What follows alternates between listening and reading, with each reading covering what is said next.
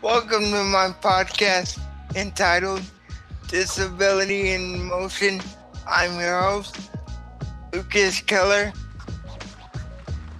If any of you listeners out there have any feedback, please let me know. I welcome your feedback and suggestions. Hope you like it and enjoy. This episode is entitled My Disability Doesn't Define Me.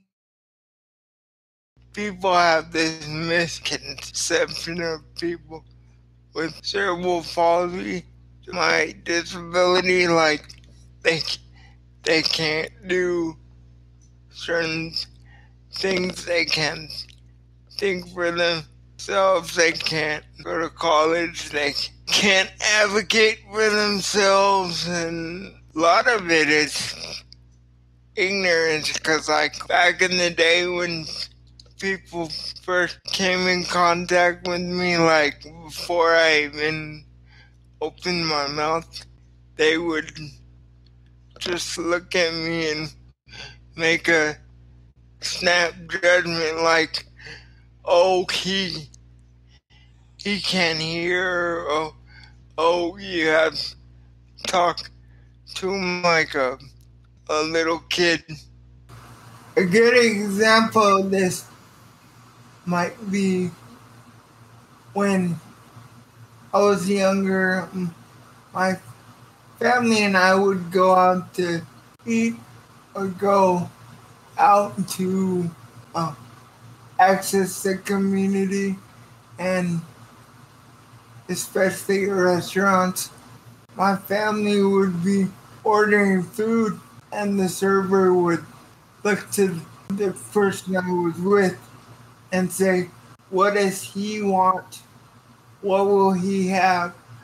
And to me, looking back on it now, I think that was a level of ignorance on the general public, because now I have no problem ordering my own food. I tell the server what I want, and not to mention they now have sensitivity training on how to deal with individuals with disabilities. That hardly ever happens, but when it does, I'm very quick to speak up because I still want my voice to be heard. You know, stuff like that can really make a person with a disability feel empowered, like they do have their own voice and it is still getting heard, even though members of society still try to silence it. That's something that I like to always practice, is speaking up for myself and showing other individuals with disabilities that it's okay to speak up for yourself, and it's okay to ask for help when you need it. There's nothing wrong in that. We're all human. We all need help from time to time, even if you don't have a disability. So don't be afraid to speak up for yourself. And you never know, people might be inclined to offer you assistance anyway, even when you don't ask for it. But you never know until you ask, so don't be afraid.